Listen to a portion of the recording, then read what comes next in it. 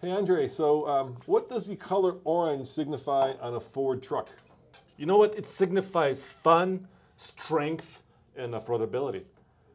No, I think that's what Ford wants you to say, so thank you, Andre. That was a good Ford commercial, but no, I think it means that there's a new Tremor in the world. It is. That's exactly what it means. So this is a world debut of the 2023 Ford Maverick Tremor. So the Tremor family is growing. Yeah, do we have the other Tremors in the family? I was afraid you were going to ask me that. Uh-oh. Okay, there we go. Here it is. So the first Tremor, I believe, was that one, right? The Super Duty. Yep, exactly.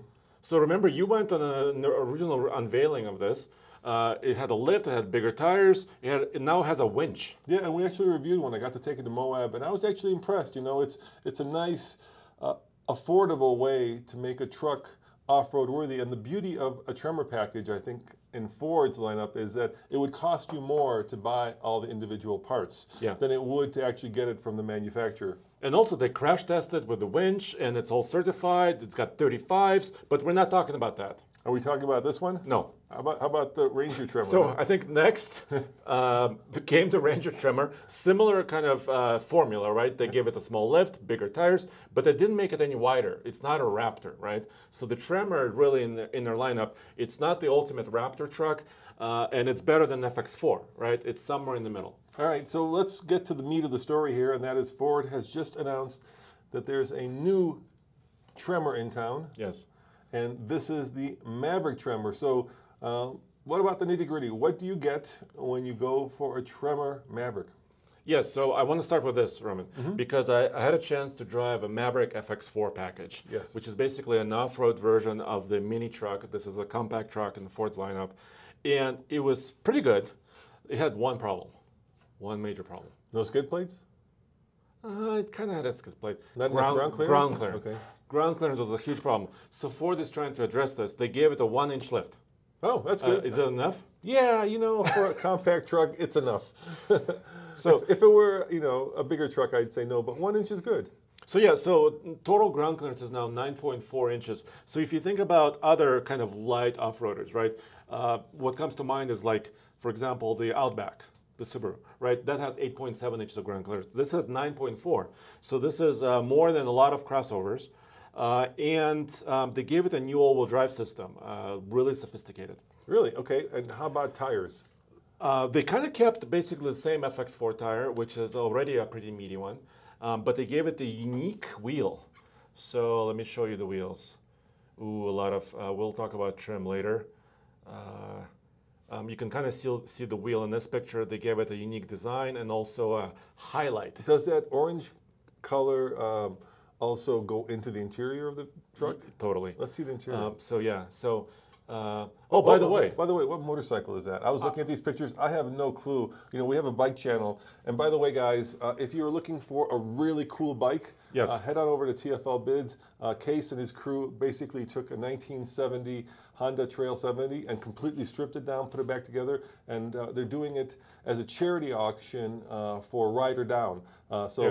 Go on and check out TFL Bids if you want a cooler bike than that to put in the back of your Tremor. So what motorcycle is that? Let me know in the comments because I have no clue. And I'm not a big motorcycle guy either, and I was looking at this. It's not electric. No. It has a carburetor, right? Yeah. All right, so let's keep going. Okay, so you asked about the interior. Yeah. So let's take a quick look. Let's see what they did to the interior.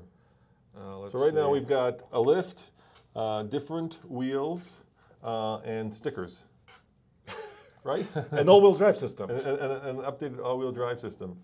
Okay. All right. There we go. Okay. We keep moving. Yeah, now, this is how you find the valve. That's smart.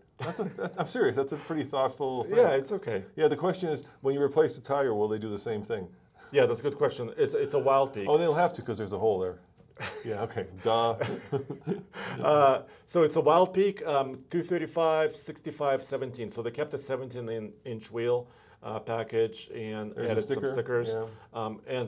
We'll talk about pricing at the end of this video and also availability because a lot of viewers are probably saying, oh, that's great, guys, but we can never buy it. Yeah, the 2022 is already sold out. Yeah, but we'll mention more information about orange this. hooks, look at that. Oh, yes. And dude, before we get to the interior, they gave it a really good approach angle, 30.7 degrees of approach. They painted the tow hooks. Tommy would be really happy about this. They added a couple of skid plates.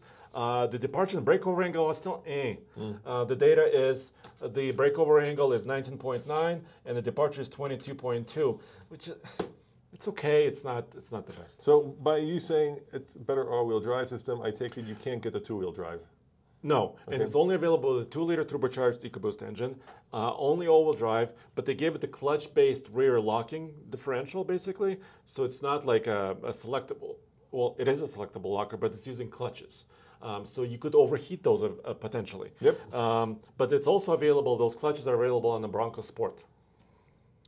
There it is. Oh, so yeah, they did bring the orange accents into the interior of the truck. Look at that. It's subtle, it's stitching, we'll show some more. Right here, so tremor and the stitching, and there is another. Oh, there it is, the rear locker, yeah. Yeah, rear locker, kind of front to back split, right? And also all the off-road modes, all the drive modes are still available, including sand and mud. What's this burping snail? That's not a burping snail. What is that button? It's traction control. Okay. I think it's supposed to be a tire that's. Isn't it supposed to be a tire that's spitting dirt? Yeah, or a burping snail. Okay. We also have hill descent control, but now also trail control. You know that off-road, basically cruise control. Okay. Yes. And how about this? Don't go there. Don't go there. It's auto hold. Okay. So when you let off the brake, it'll hold you on the hill. Gotcha. Nice. But they're showing some mud and ruts mode as well. So all those driving modes are available, including towing, including slippery, and normal. Are you going to ask me about towing? Andre, what about towing? Oh, so look, so this lady brought their ATV. These guys look like they just had a massive argument. I mean, she's got that look, don't even dare talk to me look in her face. You know, like when you get in an argument with your wife or girlfriend and she stares out the window and you're like, oh, this is not going to be a comfortable ride. I don't know why. I don't know why that happened. But so 2,000 pounds of towing. So it's not a lot. No. You know, they also have the 4K towing package on the regular Maverick. So this model does not get it. But you can kind of see the lift, right? You can kind of see the taller appearance. Dare I say they're maxing it out with that? They probably are. Yeah. So this machine, would weigh like 700 pounds? Yeah, 700 pounds. And a trailer. Yeah. So they're probably maxing this thing out. Yeah, exactly. I like it. I like the orange there too, how it kind of ties into the turn signals. It's all really good. I like the color too, that kind of almost Easter egg light blue. Well, it's kind of cool. It's kind of trendy now, right? Yeah. These kind of concrete or pastel colors, exactly. They're pretty cool. Yeah. So you're probably wondering about pricing. I am. How much does this bad boy set you back? $2,995. It's a package. So you can order a Maverick. You could check a box. You know, it has $3,000. Basically $3,000. Yeah. So it has to be an XLT or Lariat. Yeah. You cannot get it in an XL work truck. So, unfortunately. so how much would that actually be if you added it to the cost of like a Lariat?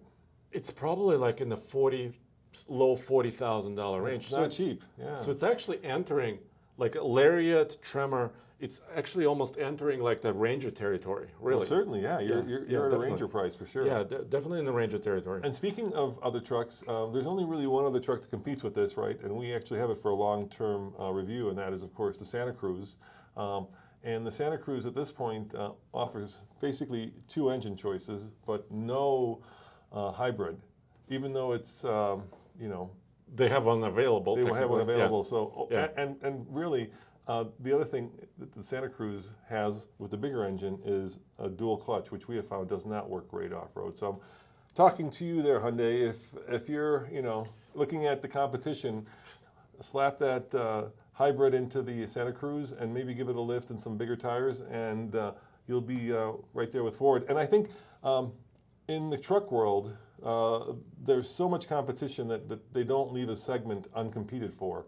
And since Hyundai is new to the truck world, maybe this might be a good way for them to understand how people cross-shop things.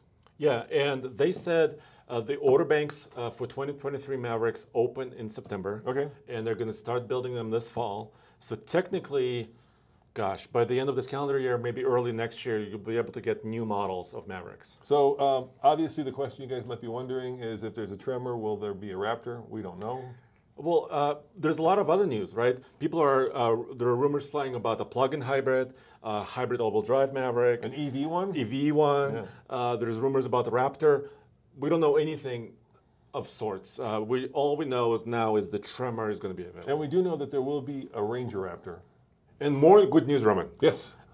They're also opening order banks on other popular vehicles like the F-150, the Transit, the Explorer. So next model year is in full swing, 2023. All that is coming. Well, thank you guys. Remember, check out alltfl.com if you want to stay on top of all the latest news, because Andre's busy writing up stories. The new Lightning police truck. Yeah. We haven't even talked about that. So all that is at alltfl.com. Thank you for watching. See you next time.